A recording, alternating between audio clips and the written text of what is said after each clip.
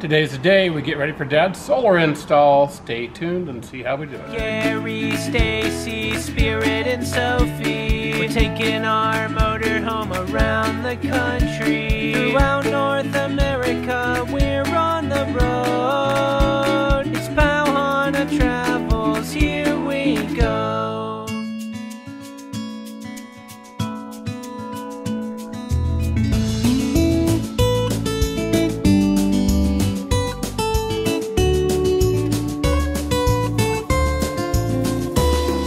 Okay guys, so today is Monday. I'm expecting my dad to be here with his fifth wheel any minute now. I've got the basics of the solar system set up here. Everything is in except the solar panels. Woo. But I believe they're coming in tomorrow. I got to double check that shipping order. I believe they're tomorrow. So what we got here is we got here is 4 6-volt batteries. And I've already started to pre-wire the connecting wires and all that using 4-aught welding wire, and then a heavy duty crimper to get those 4-aught crimps done. All the miscellaneous wiring, we got 4-gauge wiring, we got 6-gauge wiring, we got solar wire for the rooftop, we got the sub panel here and all the appropriate AC pieces, the wire clamps and 6-2 wire. That's all for the AC side on the sub panel. And over here, we've got the big bad Magnum Sine hybrid 3000 watt Mac Daddy inverter. I'm a little jealous of Dad having this. This is a nice one. This is the one that does 3000 watts and also will combine loads from like a generator and the battery for a peak use if you needed a high wattage item to be used for a while.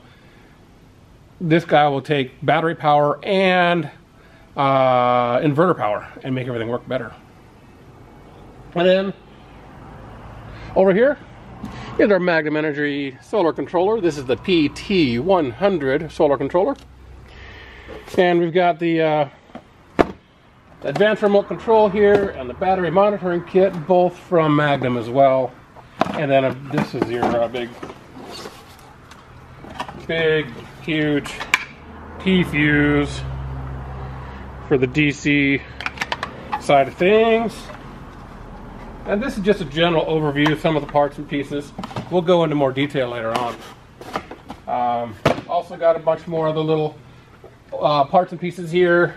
A negative bus bar, off-on switch, a resettable circuit breaker, ground bus bar, another ground bus bar. This is going to be my combiner box on the roof. We wanted a plastic combiner box, something that's sealable and weather tight, so we got that set up here. Solar panel mounts. Don't have the solar panels to mount to yet, but they'll be here. We will link the parts list as well as the diagram that I drew up for this onto our webpage. So there'll be a link in the description down below. They'll direct you to the webpage where you can find this information.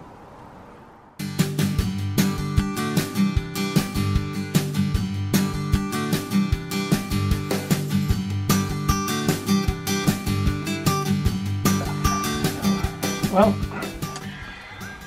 welcome to the fifth wheel. Just kind of looking at the front bay here. Dad has already gone ahead and laid down some actually marine quality plywood over the floor, and then they carpeted it with the outdoor carpeting here just so it looks nice. Half-inch plywood. Half-inch plywood down on the floor. So there's cutouts down below for generators.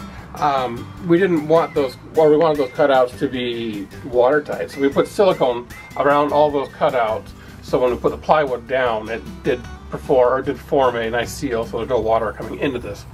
So it'll be a much more climate controlled area. I'm not going to say watertight, but climate controlled. Sounds good. And I think the new stuff are batteries and inverter will go here. Batteries will go over here on the far side. The inverter will go here towards the middle, and then most of everything else will go up on this plywood on the backboard here. We're going to move a couple things around and mount this plywood up on the back, so we have a clean surface to screw to and we know that we won't be penetrating any through any other walls and all that stuff. So it's going to be a little bit easier to install. These batteries here, these two batteries here, and this inverter are all going away. So they're going to gain this room over here back, but we're going to, like I said, we're going to lose a room over there for the other stuff. So today's project, I believe, is just to get this stuff out, get down to where we can find our chassis ground and our 12-volt positive line.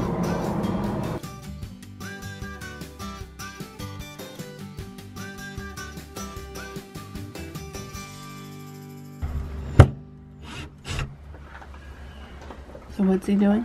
Well, we want to mount a full sheet of plywood back here behind, just to add for additional layer of attachments. And this is the slide control box that we're removing. We're going to put the plywood behind that and then reattach the slide control box to the plywood. After a couple of precision measurements and precise cuts, I believe we've got the backboard on and ready to go. Or cut and ready to go. I missed. Not so precision. On either one. This side's okay. Hey, somebody said 3x3 and I cut 3x3. Oh man, that's close. Well, there we go. Here's our empty workspace. We've got everything out. Got the plywood mounted and the slide controller mounted back on the plywood. I think it's about time to bring some batteries in. Start playing with the DC stuff.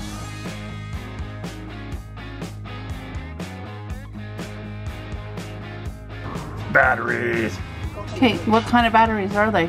These are Fullriver 6-volt 224 amp hour AGM batteries.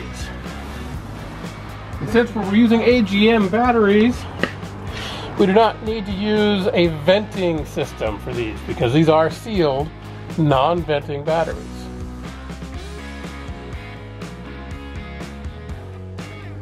We're going to wire all 4 of these 6-volt batteries together to make 2 12-volt batteries.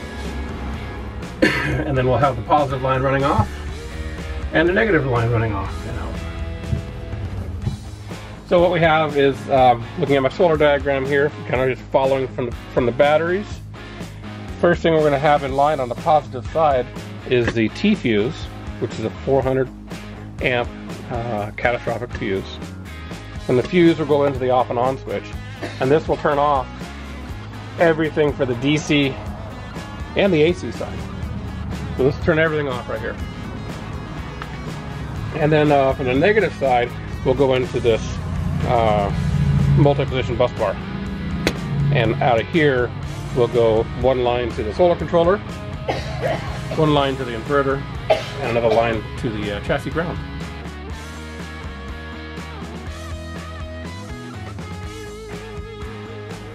The inverter will sit there nicely.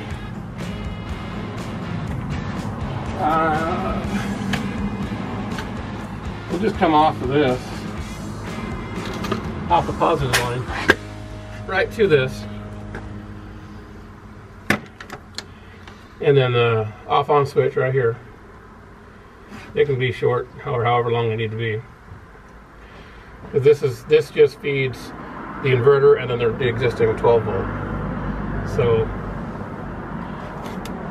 Will that leave enough room for venting for the inverter if I put a shelf right I'll here? read the specs. The magazine, the install manual is here, and I'll read those specs and make sure how much room it needs on top. The main vents are in back, and then on the front and the back side over here. So the most important part is on the either side here. I think they allow. I mean, you're going to have. Does it have an internal fan? Oh yeah. Oh, okay. It's got fans in there. You're going to have 3 inches here anyway. Yeah.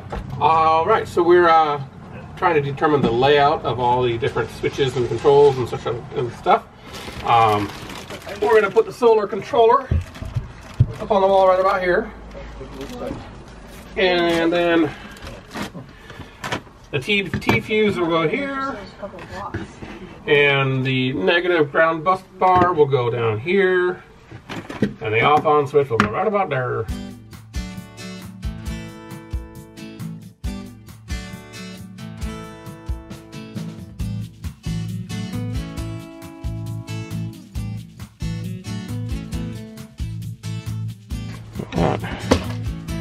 It's crimped on there nicely. Finish it off.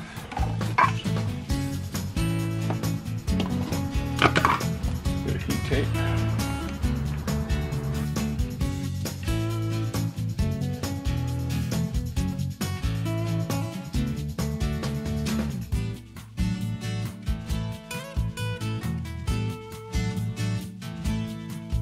Cut it. Just something to mark it with. I got my thumb on it right here.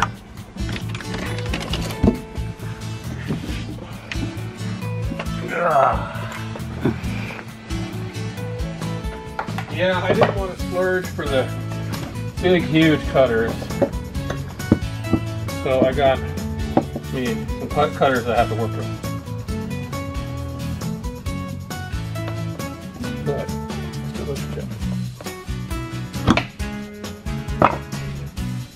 Once again, this is a 4-aught welding and battery cable. What makes it so nice to work with is its fine braided copper, or not braided copper, but just all the copper strands are very nice and fine, so it allows movement within the cable nicely. You know, a 4-gauge solid copper is super stiff and hard to work with. This is just a little easier to work with.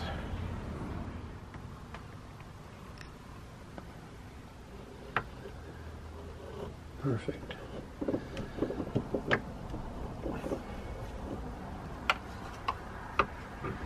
That worked out great. Seeing that we can put the lug basically upside down, so it stays lower to the battery. Keeping your clearances right a little lower. It's a little long. It could have gone shorter, but it's going to work fine.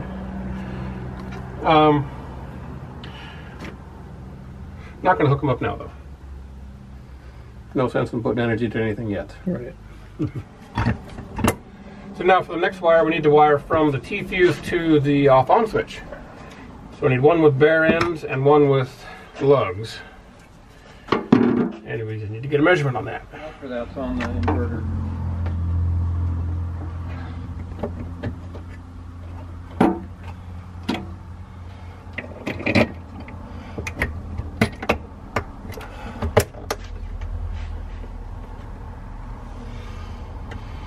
Looks like that's gonna work.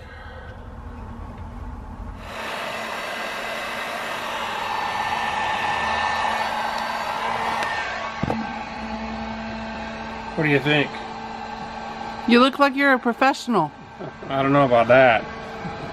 I am not a professional. I own an RV, so I tinker and dabble in my own stuff. I've never been trained to do any electronics, any electrical, no plumbing, no nothing.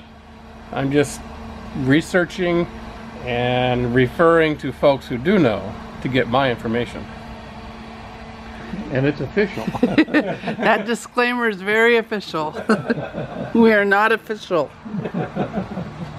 That'll work.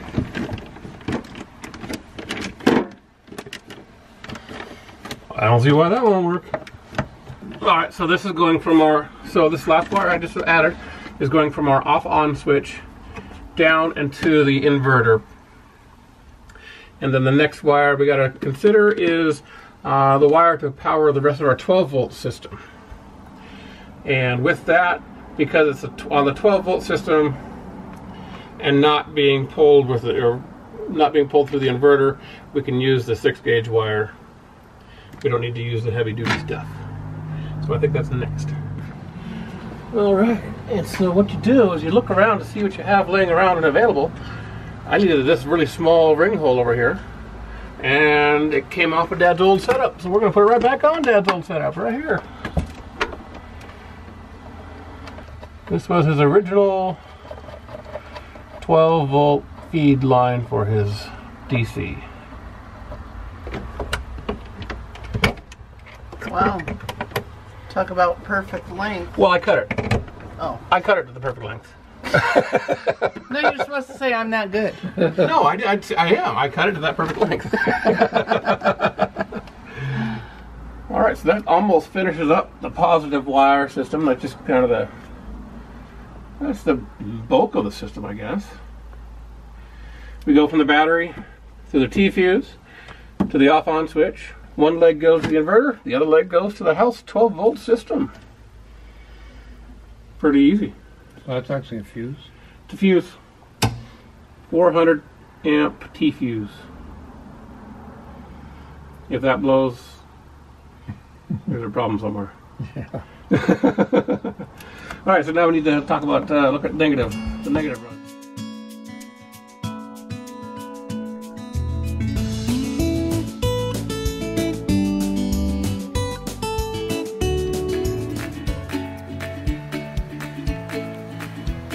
As always, if you like this video, please give us a thumbs up down below.